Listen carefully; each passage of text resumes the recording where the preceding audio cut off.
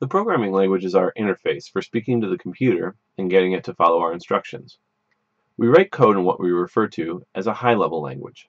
Some examples of high-level languages include C++, Python, Ruby, Scala, Fortran, and Java, which is the language we're using in this course. The instructions we write have a syntax, basic rules that we must follow in writing each statement, that another program, called the compiler, uses to convert the high-level instructions to a low-level state that the machine itself can implement. The computer stores all data as binary information, zeros and ones. This also includes instructions. We would struggle to write code in binary, which is why a wonderful woman named Grace Hopper did all of us a favor in inventing the compiler. With a compiler, we can write our code in a form that resembles English. It still has patterns and rules which must be obeyed, but the code is readable to us. The compiler then translates those words and symbols, referred to as tokens, into instructions specific to a machine's instruction set architecture.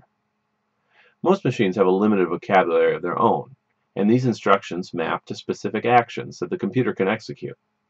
Some examples include add, jump, fetch, store.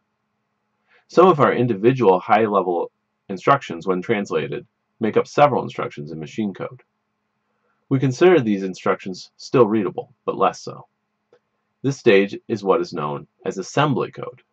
From there, each instruction can be mapped to binary codes that refer to specific machine operations, memory locations, and numerical representations.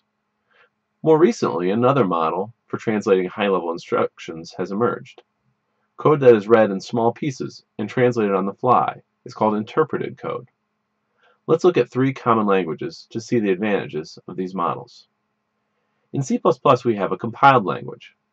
The instructions for a C++ program are compiled for a specific instruction set, i.e., your machine. This means that the lines execute more quickly and can be optimized during the compile process to become more efficient. Unfortunately, your code is not portable, as a distinct version needs to exist for every type of instruction set architecture. Looking at Python, we have an interpreted language.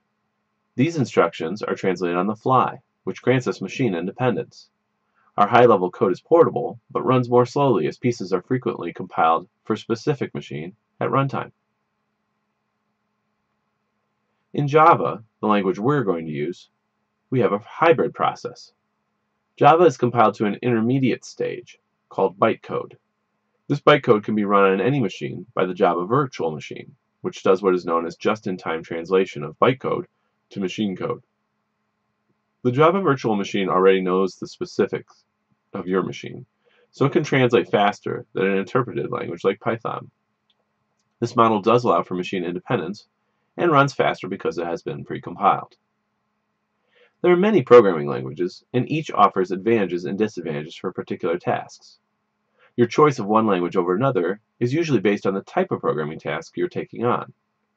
Java is a good general-purpose language and has features common to most languages.